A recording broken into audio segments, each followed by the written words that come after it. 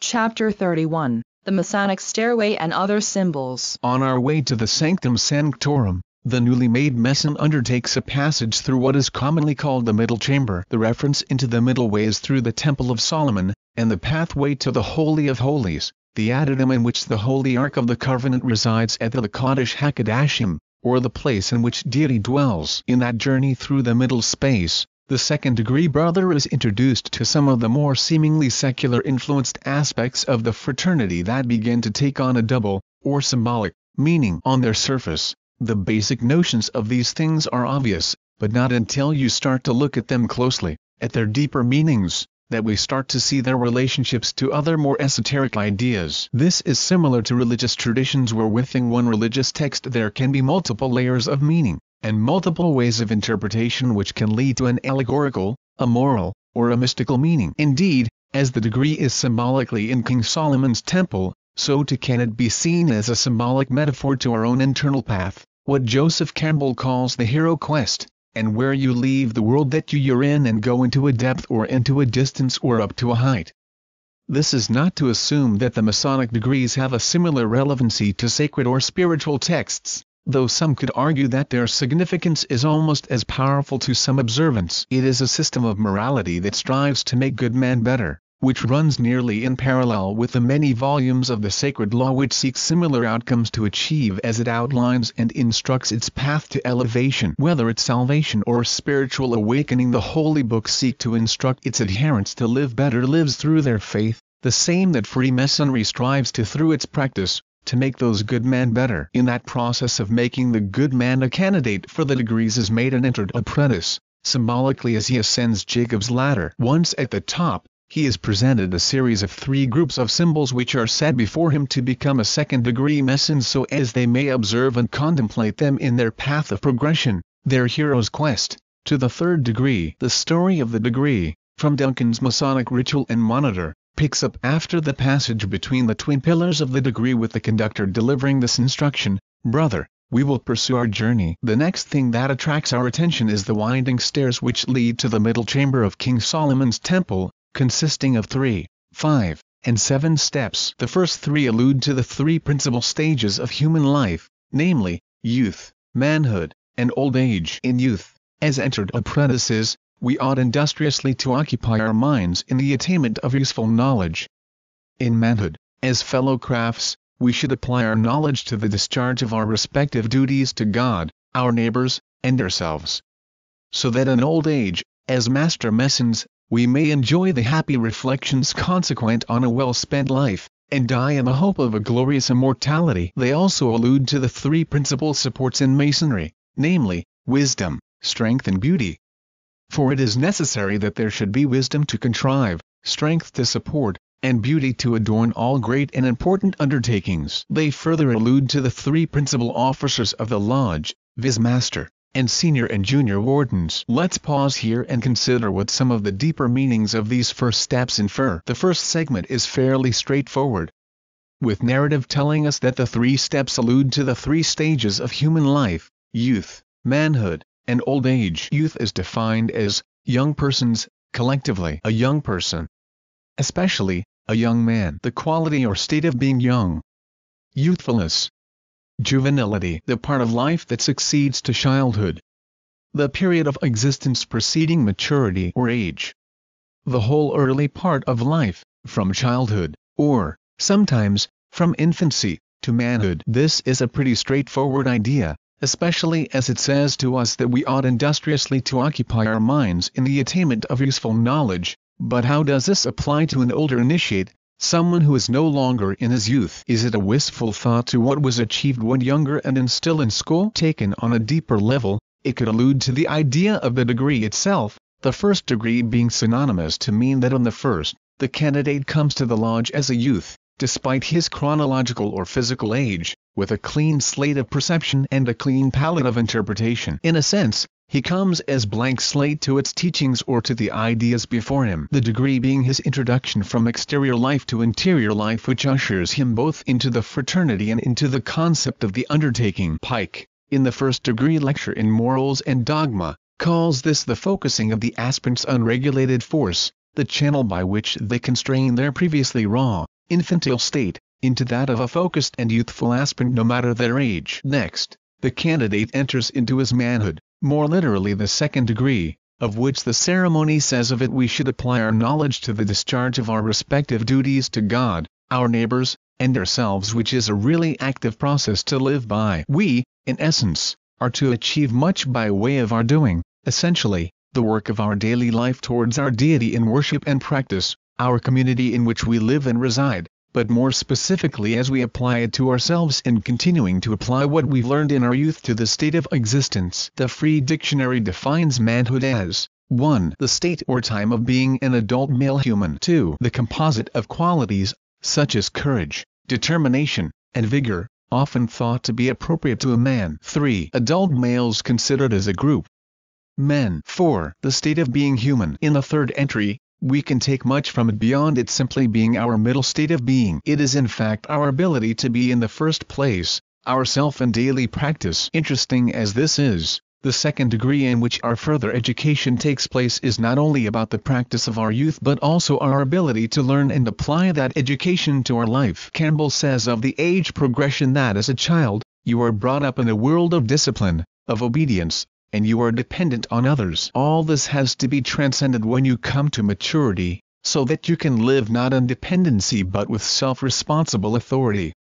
2. This is, in essence, the heart of the three-degree progression and the fundamental of the three steps, he becoming a man, or woman, respecting your discipline. Old age is a bit more of a troubling and complex issue. So often in modern society we look at old age as a point of retirement where work and physical activity dramatically changes or diminishes. In this description, the idea of old age holds true in that the degree says of old age that in it we may enjoy the happy reflections consequent on a well-spent life, and die in the hope of a glorious immortality. There are several interesting meanings we can take from this, especially that it is in the degrees that these physical changes are metaphorically said to take place which can become a literal interpretation, and that once attained the master Mason can live through them, literally to reflect on the life well spent. What's troubling here is that the major portion of the work of the lodge is spent in the third degree, and a caution must be considered so as to not see the work of the master Mason as just one of reflection and of casual rest, lest no work, as described in manhood, be completed. Old age is essentially defined as one's age nearing or passing the average lifespan of human beings, and thus at the end of the human life cycle. In the U.S., this is considered to be 78 years old, giving a distinct impression as to when one should then become a true master. It really is at a twilight of life period, one of great age and maturity where little change and much reflection takes place. This gives us an interesting perspective on the meaning, as it implies a near end of physical life period of time which squares with a degree's lesson as the period of reflection of a life well spent. We become the master of our all, ready to pass our knowledge unto the next generation. With this vantage, we can take pause to deeply consider that our daily working of the degrees, intrinsically, could, or should, be conducted in the second state, our manhood, in which we conversely learn and grow. Symbolism of the second degree. Searlet, in his Dictionary of Symbols, makes an interesting point in that the idea of progression in the stages of age is not unique to Masonry. Besides the stages themselves, the number 3 is a representation of synthesis and unites the solution of conflict posed by dualism. In other words, the third object brings about balance for the first two opposing states. Think of the balance of 3 dots, one stacked above 2. From this point, the degree breaks off to correlate these first steps with the 3 principal pillars of the lodge as wisdom, strength and beauty, which also has an interesting Kabbalistic point of reference in the 3 pillars that make up the structure of the tree of life. Keep in mind, the orientation assumes the viewer reverse the structure to mirror one's own standing rather than simply reflect the observer. Wisdom, the left-hand pillar of mercy, is an active pillar and representative of alchemical fire, which is the principle of spirituality, often called the pillar of Jachin. It is a masculine pillar, and relates to our mental energy, our loving kindness, and our creative inspiration as we traverse it up the Kabbalistic tree through the Sephirot. Strength is the right-hand pillar and takes the form of severity, shaped into the alchemical symbol of water. It can represent darkness, but it is a passive symbol that is feminine in nature and called the pillar of Boaz. Upon it we find the points of our thoughts and ideas, our feelings and emotions, and the physicality of our physical experience. our sensations, each an aspect of its Kabbalistic progression. Beauty, then, takes on the role of synthesis of the two, the pillar of mildness. It is upon this pillar that the novitiate is transformed through his progressive states as he progresses. The central pillar of beauty is representative of Jehovah, the tetragrammaton which represents deity itself, upon which our crown of being resides, balanced through feeling and emotion from our foundation of justice and mercy, all of which springs from our link to the everyday world. These aspects of the Kabbalah are not specific attributes of the study in the Blue Lodge, rather elements of deeper esoteric study, found more specifically in the degrees of the Scottish Rite. Because of the pillars, and their deeper symbolic meaning, it does, however, necessitate looking at them deeper to see the relationship between them, as the Blue Lodge degrees seem to have parallels in the study of the Kabbalah, a happy accident at some time past or with purpose to link the ideas together. Wisdom, strength, and beauty are specific aspects of the lower 3 degrees and emphasized here in the first 3 steps into the middle chamber, necessitating their deeper esoteric study to fully grasp their broader importance. As the degree instructs, wisdom is to contrive, strength is to support, and beauty is to adorn all great and important undertakings, which are the fundamentals of the 3 pillars in the Kabbalistic study. Conversely, as the degree states, these 3 pillars allude to the 3 principal officers of the lodge, viz. Master, and Senior and Junior Wardens, and can be interpreted as such in both a micro, in lodge, fashion and in a broader macro tradition of Masonry itself. In this Kabbalistic formulation, when the alchemical aspects of wisdom and strength are combined, we can see the 6-pointed star appears, the symbol of transformation, often depicted in the conjoining of the square and compass, in which Masons are instructed to square their actions and circumscribe their passions, which also corresponds to the link between the Saints John's, the Baptist as the principle of alchemical water, and the Evangelist as the symbol of alchemical fire, both of whom have much deeper esoteric connections in Masonry. Also, the figures of the lodge leadership have a deeper connection as you begin to look at their alchemical connections too. When you look at their relationship to the sun and moon, and the aspirant candidate is the solution of conflict, as Ehrlich described, and as defined in the first degree, the 3-sphere aspect to balance the 2 of conflict. From these short first few tentative steps, we can see that there is a wealth of Masonic symbols at hand, but we are only 1/3 into our progression. Our next step takes us deeper into the middle chamber to its central position, where we encounter an interesting juxtaposition of the physical world to our very human aspect of being through our senses. For now, reflect a time on these first 3 steps and consider what comes next upon the path. 5 steps upon the winding staircase. The second degree lecture holds a wealth of esoteric study and contemplation. In the preceding examination we looked at the depth and meaning of the first 3 steps as the conductor in Duncan's ritual and monitor ushers the candidate into the allegorical chamber of King Solomon's temple. Now, the candidate is faced with a further rise of steps, 5 to be exact, which is described in this text taken directly from Duncan's Ritual and Monitor of Freemasonry. Stepping forward to the 5 steps, he continues, the 5 steps allude to the 5 orders of architecture and the 5 human senses. The 5 orders of architecture are Tuscan, Doric, Ionic, Corinthian, and Composite. For any brother reading, it's important to take a moment to look anew at your monitor, if supplied with one, to reacquaint the reference as it relates specifically to Masonry. From an exoteric point of view, we must look to the point of origin to the orders of architecture, which turns our attention to the grandfather of modern architecture, Vitruvius. Marcus Vitruvius Pollio. Vitruvius, born c. 80-70 BC, died after c. 15 BC, is described on Wikipedia as having been a Roman writer, architect and engineer, possibly Praefectus Fabrum, the man in charge, during military service, or Praefect Architectus Armamentarius, the man in charge of architecture, of the Imperator status group, active in the 1st century BC. By his own description, Vitruvius served as a ballista, artilleryman, the 3rd class of arms in the military offices. He likely served as chief of the ballista, senior officer of artillery, in charge of doctors ballistarum, artillery experts, and librators who actually operated the machines. The Vitruvian man, as illustrated by Da Vinci, was based on Vitruvius' proportions from his writings. Those writings can be found in his collected works, commonly called the Architectural Library de Sem or Vitruvius, the 10 books on architecture. In the work, Vitruvius describes an assortment of things from town planning to aqueducts. The rediscovery of his work in the Renaissance had a profound influence on architects of the age, which started the rise of the neoclassical style. Period architects,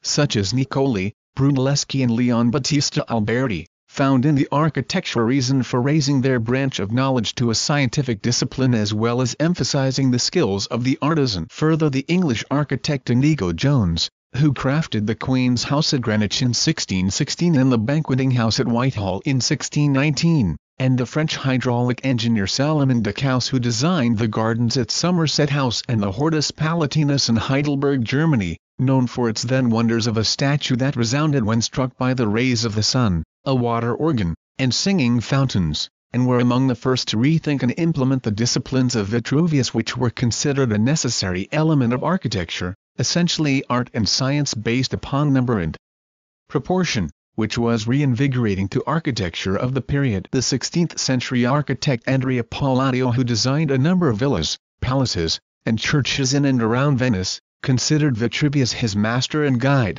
and made drawings based on Vitruvius' work before evolving his own architectural precepts. Inigo Jones, for those who are unfamiliar, is also the author of a manuscript circa 1607, on the origin of Masonry, amongst other things. Lomas, in Freemasonry and the Birth of Modern Science, dates the time of Jones' Freemasonry as 1607, while he was a surveyor to the crown under James VI. The idea of divine architecture came directly from Vitruvius's work, as divine proportions were very much a consideration in every design. In his Book of Architecture, in Book 4, the middle three pillars, Doric, Ionic, and Corinthian, are described and by their physical traits for use in the temples of their celestial counterparts. On finding that, in a man, the foot was 1/6 of the height, they applied the same principle to the column, and reared the shaft, including the capital, to a height 6 times its thickness at the base. Thus the Doric column, as used in buildings, began to exhibit the proportion,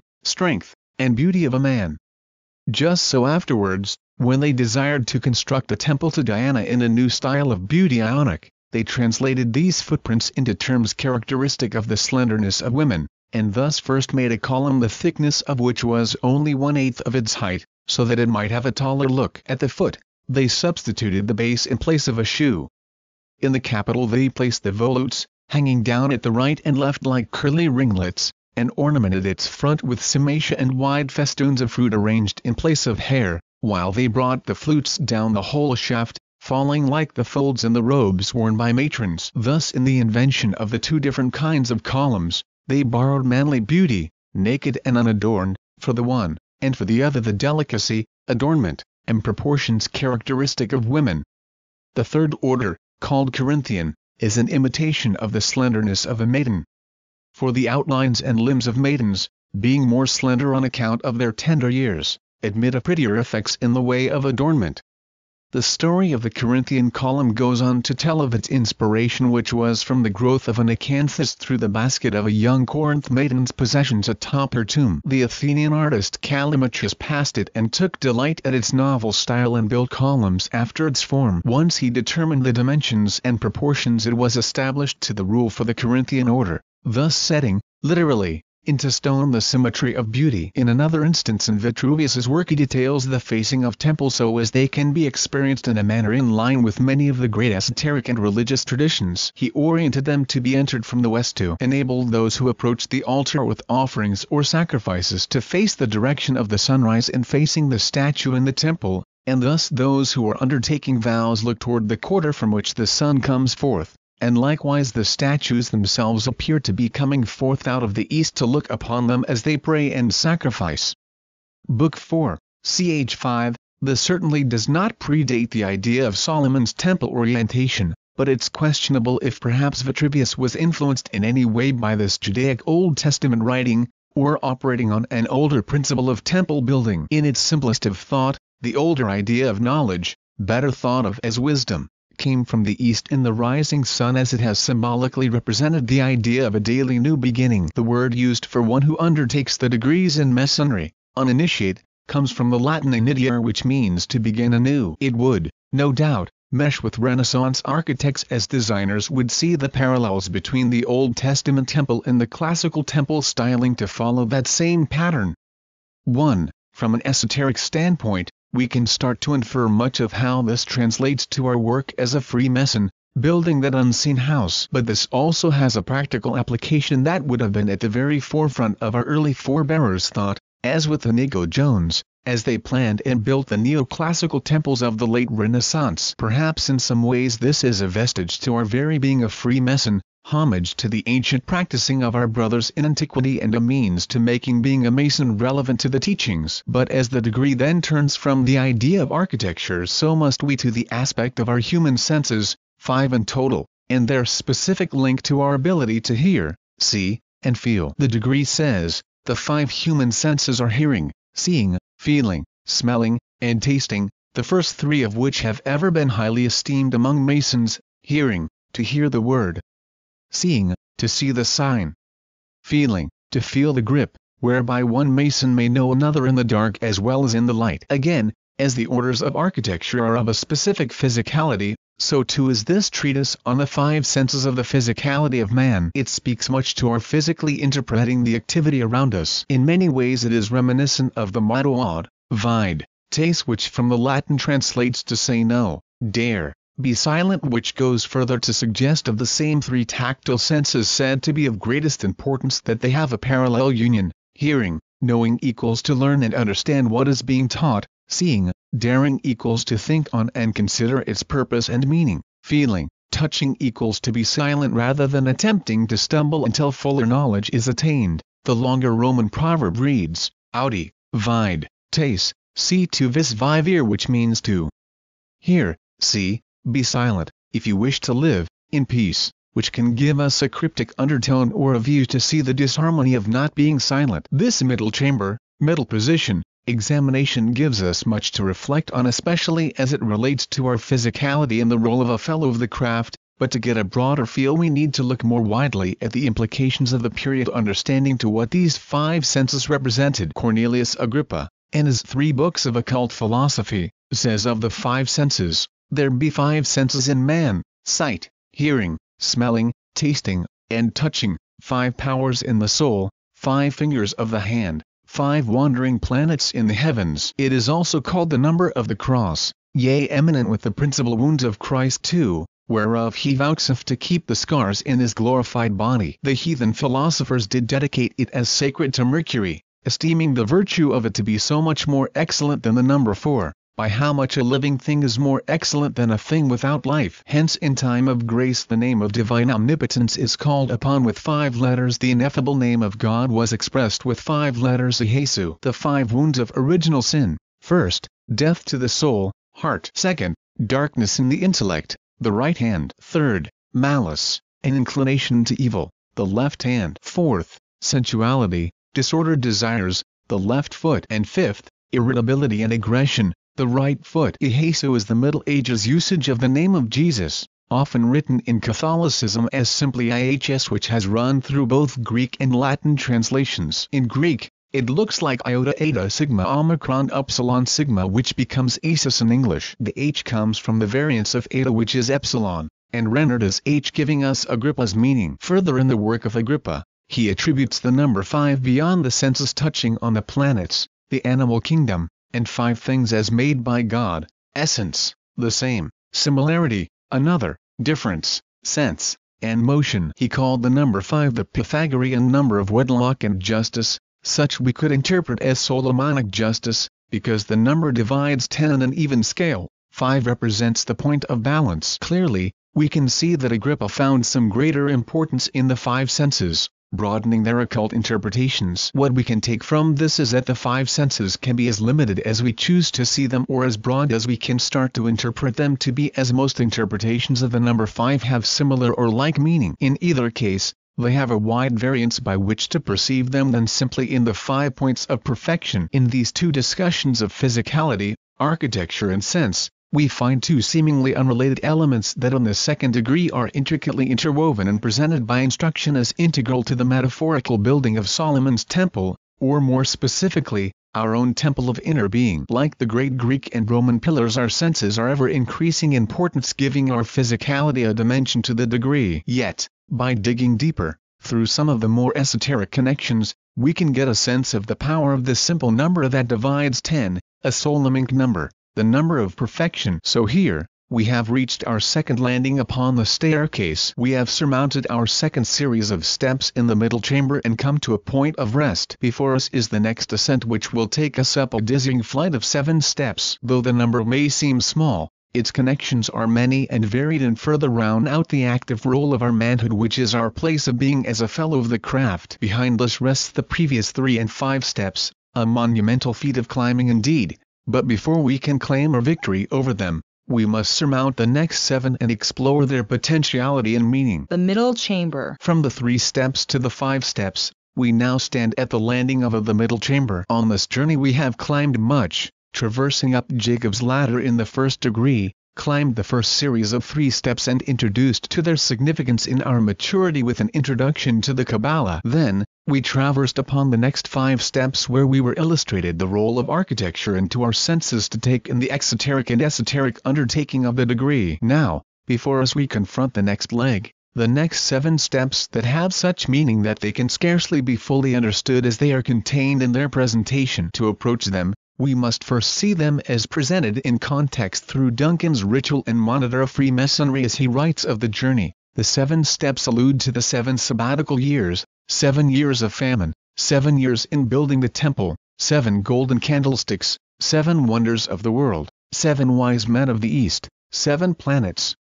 But, more especially, the 7 liberal arts and sciences, which are grammar, rhetoric, logic, arithmetic, geometry, music, and astronomy. Each of these arts, as they are defined, come with a specific exoteric meaning. They are what they presume to be, and by that I mean that they are in fact what we consider comparable to be the liberal arts of study in university today. At first blush, 7 dissonant elements are mentioned first, but our concentration must first come to focus on the latter 7, the 7 liberal arts and sciences. But why study a liberal arts course of study? Harvard, a school of some esteem and founded well before Masonry organized under its present-day Grand Lodge system, says of a present-day liberal arts education that a liberal education is a preparation for the rest of life. It goes on to say a liberal education is an education conducted in a spirit of free inquiry undertaken without concern for topical relevance or vocational utility. This kind of learning is not only one of the enrichments of existence, it is one of the achievements of civilization. It heightens students' awareness of the human and natural worlds they inhabit. It makes them more reflective about their beliefs and choices, more self-conscious and critical of their presuppositions and motivations, more creative in their problem-solving, more perceptive of the world around them, and more able to inform themselves about the issues that arise in their lives, personally, professionally, and socially. College is an opportunity to learn and reflect in an environment free from most of the constraints on time and energy that operate in the rest of life. Though the idea of what a liberal study was at the time of their inclusion in Masonry, the principle of that study was the same. This is no subtle assertion. The creators of the Masonic degrees agreed and included in them the instruction to pursue the study of this program to better make the Mason. In short, to make the man a better man with a firm understanding of the liberal arts is a necessary foundation for his being. But what exactly does that mean? To see that answer, we must look at what resides within a study of the liberal arts as instructed by Duncan's Monitor. To do that, we need to break down what the study of the liberal arts would entail in its age of inclusion. Grammar. The body of rules describing the properties of the English language. A language is such that its elements must be combined according to certain patterns. Its morphology, the building blocks of language, and syntax, the construction of meaningful phrases, clauses and sentences with the use of morphemes and words. The first codex for English grammar, concisely called Pamphlet for Grammar, was written by William Bullicar, and was written with the ostensible goal of demonstrating that English was just as worthy and rule-bound as was Latin, and was published in 1586. Bullicar's grammar was faithfully modeled on William Lilly's Latin grammar,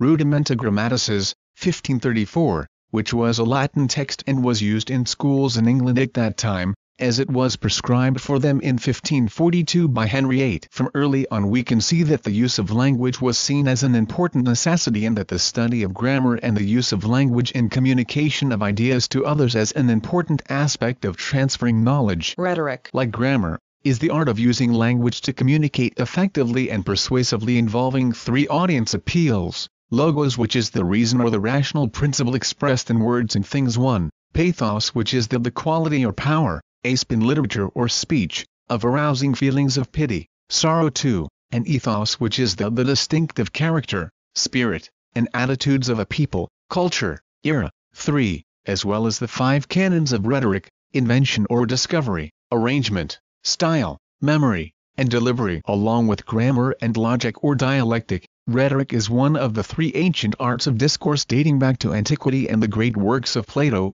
Socrates, and Aristotle, of whose surviving texts we can read today. From ancient Greece to the late 19th century, rhetoric was a central part of Western education, filling the need to train public speakers and writers to move audiences to action with arguments rather than coercion of force. It is the use of language in persuasion of others, an interesting Masonic application, indeed. Logic, with its origins from the Greek logik, is the study of arguments, grammar and rhetoric together. Logic is used in most intellectual activities, but is studied primarily in the disciplines of philosophy, mathematics, and computer science. Logic examines general forms which arguments may take, comparing which forms are valid, and which are fallacies. It is a form of critical thinking. In philosophy, the study of logic figures into most major areas of focus: epistemology, ethics, and metaphysics. In mathematics, it takes place in the study of valid inferences within some formal language. Clearly,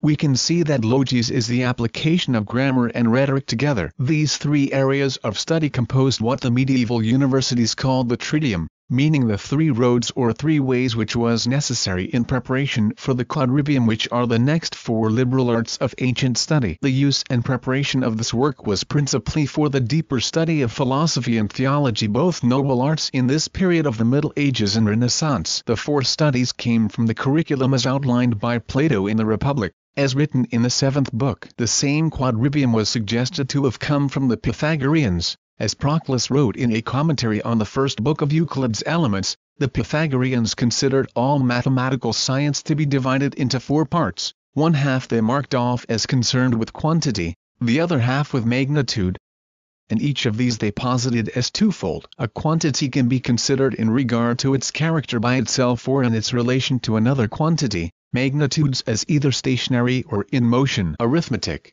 then, studies quantities as such; music, the relations between quantities; geometry, magnitude at rest; spherics, astronomy, magnitude inherently moving. arithmetic, Then, is the simple day-to-day counting to advanced science and business calculations involving the study of quantity, especially as the result of combining numbers. In day-to-day usage it refers to the simple properties of traditional operations such as addition, subtraction, multiplication and division with small number values. The origins of arithmetic are thought to date back to as early as 20,000 BCE. From ancient tally marks on bone, however, earliest records date back to the ancient Egyptians and Babylonians of 2000 BCE. With numeral systems and counting marks, continuous historical development of modern arithmetic begins in the Hellenistic period of Greece, with a close relationship to philosophical and mystical beliefs such as in the works of Euclid and Pythagoras, both Masonic patriarchs. Geometry, from the Greek as earth measurement, geometry is concerned with the determination of shape, size, relative position of figures, and the properties of space. Euclid, Archimedes, Descartes, Kepler, and Pythagoras are but a few who are a part of this 5,000-year-old art of lengths, angles, area, and volume, of which works can be found in ancient Egypt and Babylon too. A fantastic example of their prowess we look to still today in the Great Pyramids of Giza. The advanced study of geometry today looks not just into the dimension and space of number, but into its correlation to physics, algebra, and string theory, just to name a few, as it puts to measure both the physical and invisible universe. Music. The art of the muses is an art form whose medium is found in the creation of sound. Common elements of music are to be found in pitch, which governs melody and harmony,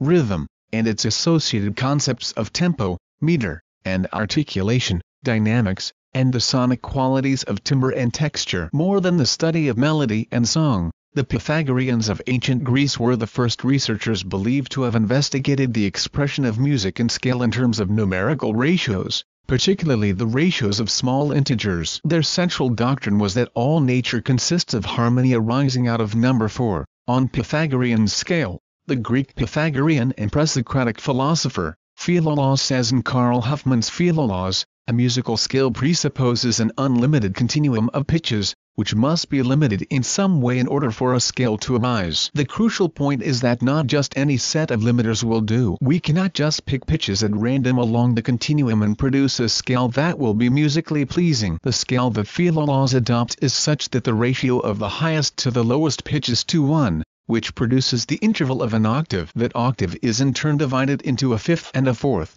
which have the ratios of 3:2 and 4:3 respectively, and which, when added, make an octave. If we go up a fifth from the lowest note in the octave and then up a fourth from there, we will reach the upper note of the octave. Finally, the fifth can be divided into 3 whole tones, each corresponding to the ratio of 9/8 and a remainder with a ratio of 256-243, and the fourth into 2 whole tones with the same remainder. Thus, in Philolaus' system, the fitting together of limiters and unlimiteds involves their combination in accordance with ratios of numbers. Similarly, the cosmos and the individual things in the cosmos do not arise by a chance combination of limiters and unlimiteds. The limiters and unlimiteds must be fitted together in a pleasing way in accordance with number 4 in order to arise. Fragment 6a suggests that Philolaus saw the cosmos as put together according to the diatonic scale. This would be very much in accord with the famous conception of the harmony of the spheres, according to which the heavenly bodies make harmonious music as they move. But neither in Philolaus nor any other early source do we get an explicit account of how the musical scale corresponds to the astronomical system. 5. As you can see, the study of music, in its basic form of composition and in its deeper esoteric study, lends itself to the exploration of mathematics, logic, and geometry, which can lead to a better understanding of the universe itself, which brings us to the last element in this progression: astronomy. More precisely called astrology in its earliest Western study. Astrology and astronomy were archaically one and the same discipline, Latin, astrologia, and were only gradually recognized as separate in Western 17th century philosophy during the Age of Reason. Since that time the two have come to be regarded as completely separate disciplines. Astronomy, then, is the study of objects and phenomena from beyond the Earth's atmosphere, which is a science and widely studied in academic discipline discovering the expanse of the heavens in planets, stars, and other stellar phenomena. Astrology, which uses the positions of celestial objects as the foundation for predictions of future events, and other esoteric knowledge, which is not considered a science and is often seen as a form of divination. The early astronomer-astrologer, despite its predictive application, would use the study of celestial bodies and chart the astrological movements in space, which in turn were applied to correspondences in day-to-day life of those who he charted them for. Many Renaissance scientists were astronomer-astrologers, including Isaac Newton, Galileo Galilei, Tycho Brahe, Johannes Kepler, the infamous John Dee, astrologer and magus for the court of Elizabeth I in 1558. It's suggested that by his charts he selected Elizabeth's coronation date. The practice was in keeping with their earlier study pattern of the liberal arts and not seen as abhorrent to their conclusions in their time. Scoffed at in academic circles today, the realm of astrology is often the fodder for cheap periodicals and psychic infomercials. In its deeper recesses we can link it to the study of the Kabbalah and the Western mystery traditions and find parallels to our perceptions and ideas even in our Masonic symbolism. Just a quick look at the Holy Saints John again will remind us of our own pairing of earth-bound ideas to the equatorial poles of our sun's annual transition from summer to winter and back again. Perhaps this is coincidence,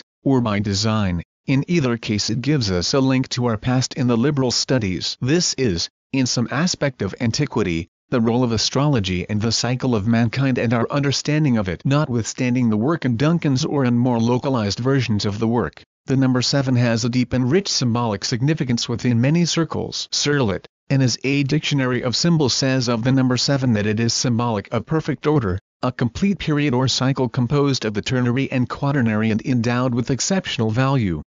He goes on to suggest that it corresponds to the 7 directions of space and to the reconciliation of the square with the triangle, the sky over the earth. 7 is the number expressing the sum of heaven and earth.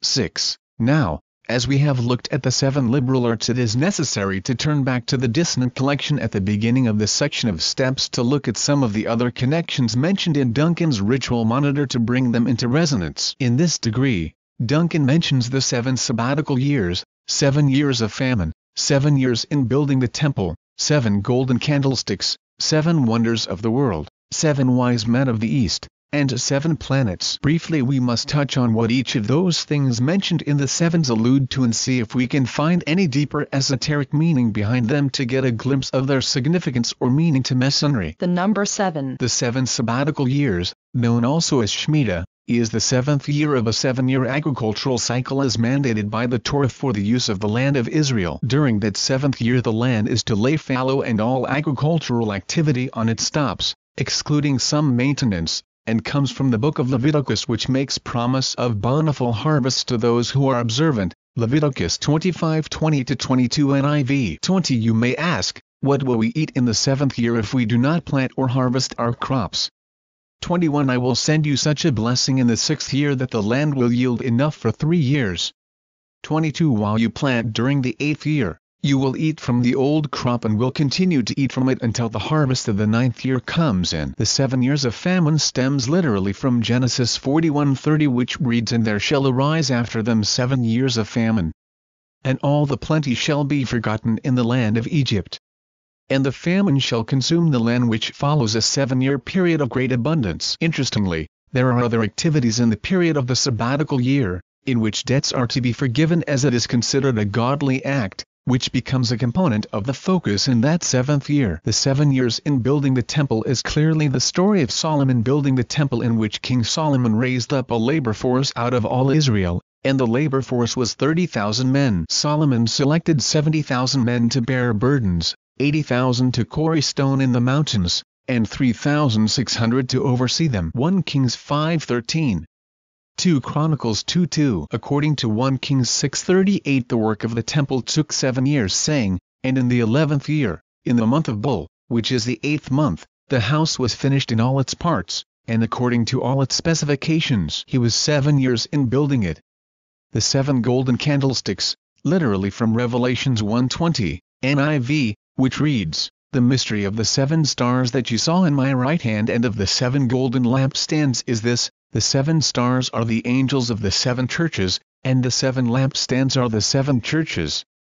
This could, interpretively, be seen as the menorah, which is a 7-branched candelabrum used in the ancient tabernacle of Moses in the wilderness, not to be confused with the 9-branched menorah used at Hanukkah. The great architect himself instructing Moses on the construction of the lamp in Exodus 25:31-40, a depiction of which can be found on the Arch of Titus, which is a 1st-century Roman honorific on the Via Sacra in Rome, which shows the spoils from the sack of Jerusalem. The menorah, when lit, was said to represent the Shekinah, which refers to a dwelling or settling in a special sense as that of divine presence, to the effect that, while in proximity to the Shekinah, the connection to God is more readily perceivable. Its lighting, or continual ignition, is variously representative of universal enlightenment and or the burning bush as seen by Moses. The temple menorah is a more likely source of Masonic inspiration, as it fits with the appointments of King Solomon's temple, to whom Masonry holds its affinity and whose role fits more in resonance with the purpose of the degrees. The 7 wonders of the world are very straightforward and are reflections on the impressive work of the Masons,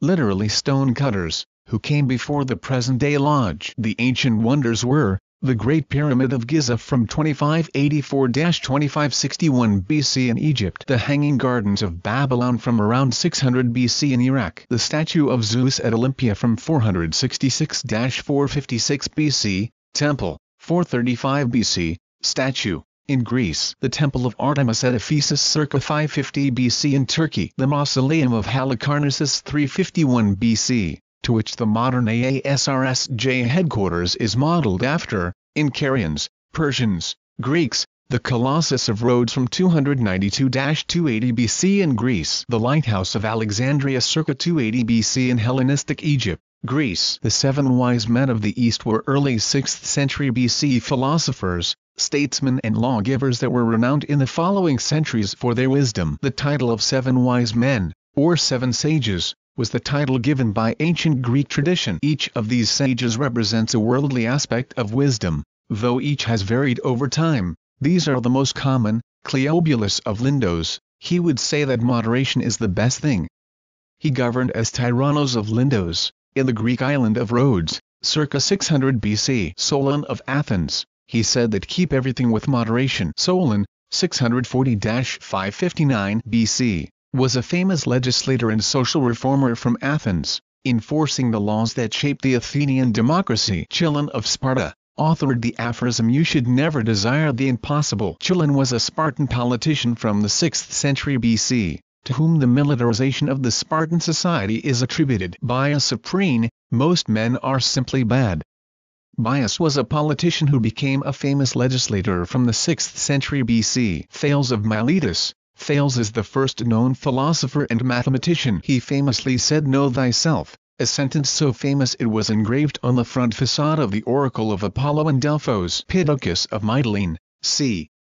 650 BC, governed Mytilene, Lesbos, along with Myrsilus. He tried to reduce the power of nobility and was able to govern Mytilene with the support of popular classes, to whom he favored. He famously said, "You should know which opportunities to choose." Periander of Corinth. He was the Tyrannos of Corinth circa 7th and 6th centuries BC. Under his rule, Corinth knew a golden age of unprecedented prosperity and stability. He was known for being far-sighted with everything. Collectively, these wise men have been quoted and mentioned throughout antiquity and have been looked to as great men worthy of emulation if in their least for their thoughts. Plato's Protagoras is the oldest and most explicit mention of the 7 sages, in which he says, "There are some, both at present and of old, who recognize that Spartanizing is much more a love of wisdom than a love of physical exercise, knowing that the ability to utter such brief and terse remarks belongs to a perfectly educated man." Among these were Thales of Miletus, and Pittacus of Mytilene, and Bias of Prene, and our own Solon, and Cleobulus of Lindos, and Myson of Chen, and the 7th of them was said to be Chilon of Sparta. They all emulated and admired and were students of Spartan education, and one could tell their wisdom was of this sort by the brief but memorable remarks they each uttered when they met and jointly dedicated the first fruits of their wisdom to Apollo in the shrine at Delphi, writing what is on every man's lips, "Know thyself, and nothing too much." Why do I say this? Because this was the manner of philosophy among the ancients, a kind of laconic brevity. 7. The 7 planets from classical astronomy included the Sun and Moon and the 5 non-Earth planets of our solar system closest to the Sun, each visible without a telescope, including Mercury, Venus, Mars, Jupiter, and Saturn. At an early point they were considered asteres planetae or wandering stars, as they were seen as non-fixed objects in the night sky. The astute observer may notice the inclusion of the Sun and the Moon, as these 2 objects relate to the leadership of the Lodge, the pillars of wisdom, strength, and beauty, and the art of Kabbalah. As a side note, the early 7 planets were the derivatives of the names of the week. In alchemy, the 7 metals of the classical world, gold, silver, mercury, copper, iron, tin, and lead, which corresponded to the known planets. How do we relate these 7s to the degree is complex. Perhaps how Serlet stated, each of these 7s are elements of perfection, how to achieve perfection, how to live it, how to incorporate it, etc., giving us the map by which to seek it out. With this, we have reached the top of the stair, and in having taken the journey we have learned what we can about the being of a fellow of the craft. As said earlier, this is a complex lot of knowledge and information to digest through the smallest of apertures, as presented on a rolled-out carpet is given in the degree lesson. It is assumed that the candidate would have knowledge of these esoteric things, in the sense that few would have studied them and even fewer committed them to memory, or that the candidate would seek out this information beyond their degree explanation to educate and enlighten himself as to what these various elements mean. This lesson in 3 parts is an offering of the latter, in assumption that you, like the author, are in deficit of the former and not enlightened in the ways, means, and ideas of the deep and often obtuse ancient world that is so little a part of our modern one. Clearly, the 2nd degree is a wealth of information, from the suggestion of the pillars of wisdom, strength, and beauty as a conduit to the study of the Kabbalah, to the understanding of our senses and their physical and spiritual meaning, and to the study of alchemy in its assertion of the significance of the 7 planets and what we can infer from them physically as their position in the heavens affects our life. Perhaps Thales of Miletus said it best, saying, "Know thyself," as this change is the fuel to discovering the universe, both within and without. There is much more to this statement than what rests at its surface, of both the degree and of our being, and it is with some hope that this has served to educate you to that end. The Empress. It is a time to create your environment, offer you the abundance you need to feel nurtured and comfortable so that you can manifest your vision in the world. Inspiration is all around you. Be sure to nourish yourself with whole foods. Indulge all of your senses. Connect with nature by working in a garden or deeply inhaling the scent of trees and flowers. Connecting with creative, empowered people will enchant your creative spirit. It is time to celebrate your fertile, sensual, create self.